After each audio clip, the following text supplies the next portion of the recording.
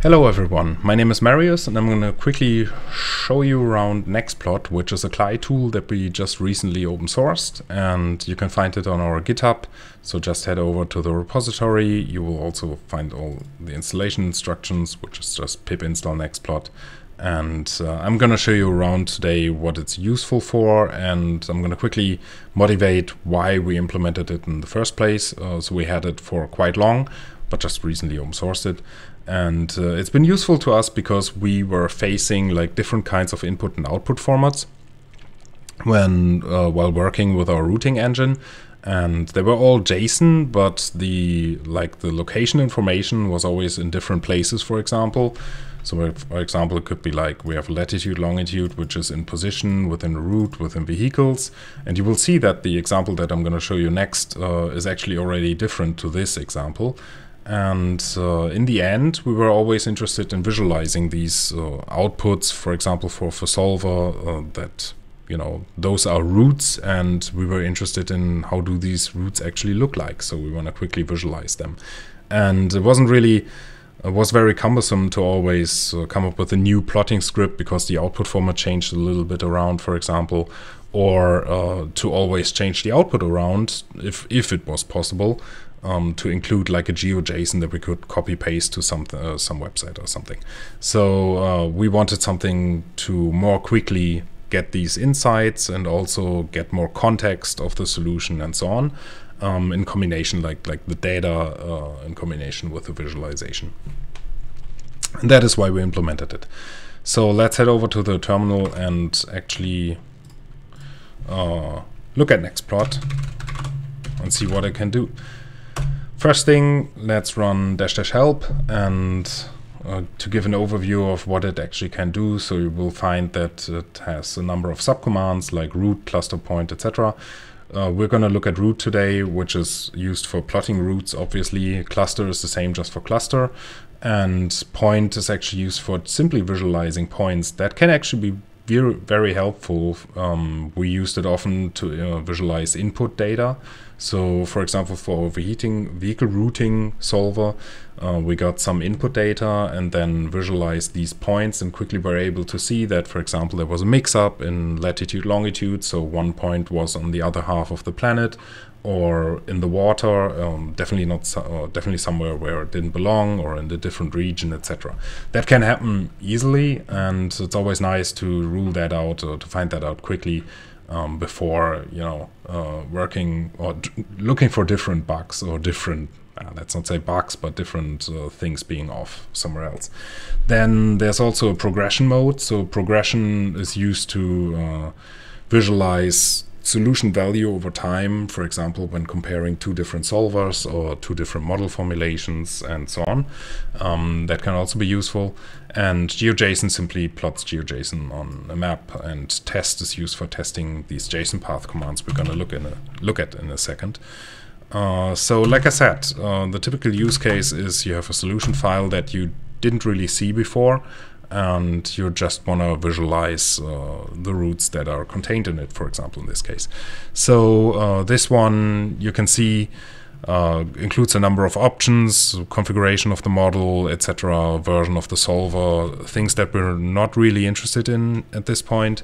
We're actually only interested in the routes, so we can find them within solutions apparently, then vehicles, and then there's route. So that is good. That is what we need. So we simply need to tell Nextplot to visualize this. So entering route mode and first telling Nextplot that the file that we're interested in is solution.json, and then next we're going to tell it where the routes are. So the JSON path to the route is actually solutions, and solutions is a list, but we're only interested in the last solution. And then we have vehicles. Here we're interested in all vehicles because we want to, each vehicle is a route basically. And then it's just route, and next we need to tell it where the x coordinate lives within a route basically. So each element is stop.location.long, and then we also need to tell it obviously the y coordinate, which is simply stop.location location.lat, and that is all. And it's as simple as that to generate a plot of the map, basically, or plot of the routes on a map. Another thing maybe outlined quickly is that we get some basic route statistics here. Obviously, Nextplot doesn't really know about any kind of notion that the solver or the model had about the like route length, for example.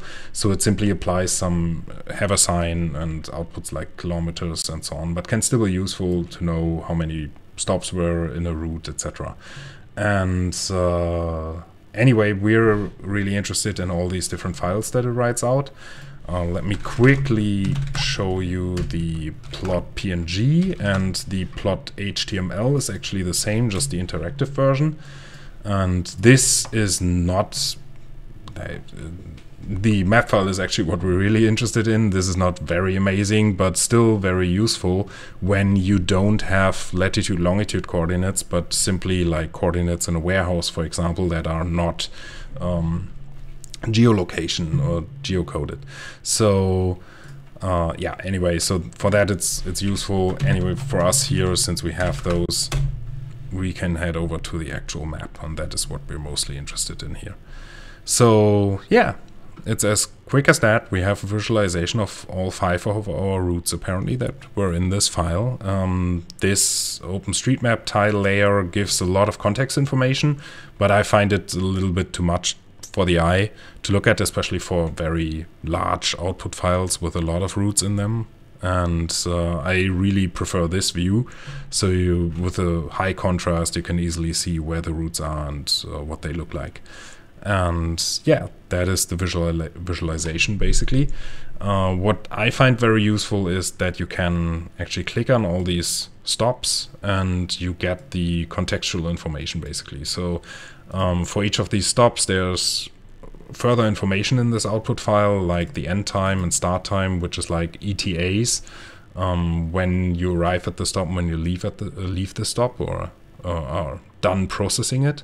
And that can be very useful, for example, if you wonder why a stop is where it is, and then you realize that, for example, if you have the window information on here, like a hard window in which the stop needs to be serviced, and then you can better tell why it's where it's at, for example. And obviously other things as well. So you will have that contextual information in this plot. All right, then let's head to the terminal, or back to the terminal, and just for fun also visualize it in different other ways. So for example, I could use the cluster mode to visualize the same file, just replacing root with cluster, and reopen this map, and then you will see that I get a plot of clusters. And obviously you can also do that with an output file that is actually clusters and not a root. But this is still interesting because also for roots it can be interesting how much they overlap if you, for example, want to avoid that.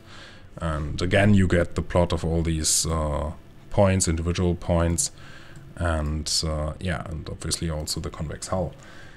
And now let's head back to the terminal. I saved one further command, which is this one. And while it's running, actually it's not that slow, but anyway. So again, plotting routes and pointing to the same solution, and this time telling it actually that this is the next route output format, so I don't need to repeat all these JSON paths again, because this format is actually known. And then simply telling it to sort the route colors, basically use a different color scheme, and provide like start and end markers, and use animation as a route direction indicator. And lastly, use routing kit, which is another, not routing kit itself, but basically Go routing kit, which is another open source tool that we published at some point. And that will allow us to use an OSM PBF file to actually come up with paths for our routes, even though we didn't have them. So the solver worked with path information. I know that because I ran that before and provided that input. But anyway, so this gives us, obviously that's also still just an estimate, because this is the car profile on some OSM file. But it still is a good or good first glance at what the routes could look like when running them through an actual pathing engine, not using HaveAssign like it used before. And obviously this visualization with the animation is a little nervous, but it gives us an indication of in which direction the route actually goes. We also, on Nextplot, also support simple arrows for that, but I find this one funny. Also, we get, like, as promised, these start and end markers for all of our routes. So this is the first stop on Route 5, and yeah, that's that. And that already concludes my presentation here. I hope this is useful to you as it was to us, and we're really interested in getting feedback around this or to shape this and, you know, add something else to it. If you find something useful, let us know. And again, head over to our GitHub and just install it, try it, and give us feedback. Thank you.